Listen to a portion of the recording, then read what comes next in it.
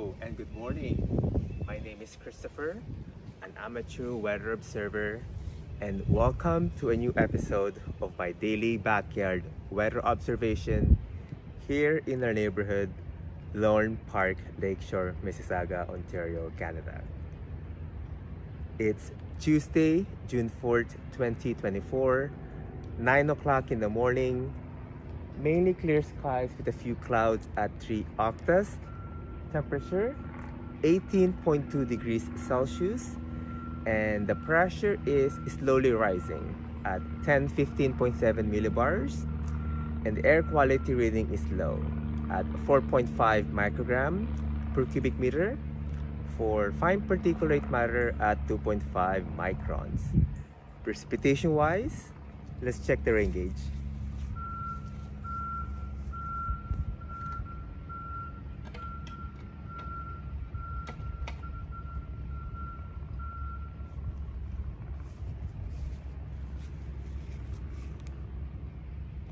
So we got 0.2 millimeters in the past 24 hours, and this will be entered in the CoCoRaHS.org website under station ID CANWARN 646. Okay, let's empty this out. So we're ready for next round of measurement. So for the next few episodes, I'm gonna be featuring weather books that have greatly influenced me and opened my eyes to the world of weather and also climate. And the first book that I will introduce to you is this book. It's a book called A Book to Begin with Weather by Leslie Waller and illustrated by Tom Funk. And the reason why I chose to be my very first book to feature is it's a special book for me because this was given to me by my little sister. So when she was younger, her elementary school, in their library, they had a book sale. And at the time, she realizes that her big brother started to get interested in weather.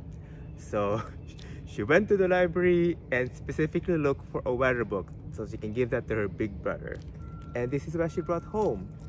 It was quite a good book to read because it's a great introductory book, especially if you have young kids or someone who's just starting to get interested in weather.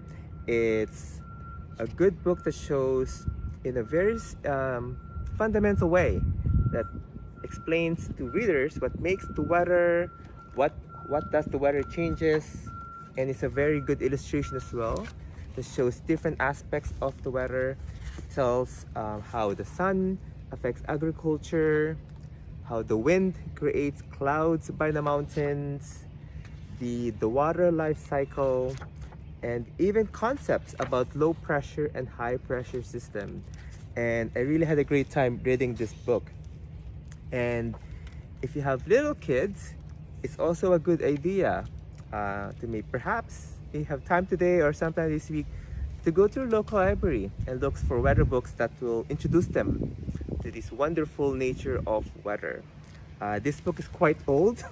As you can see here, this was published in 1959 by this publisher Holt, Reinhardt and Winston of Canada, and it is a great book that really has a special place in my heart. So there you go. If you have some time, visit your local library.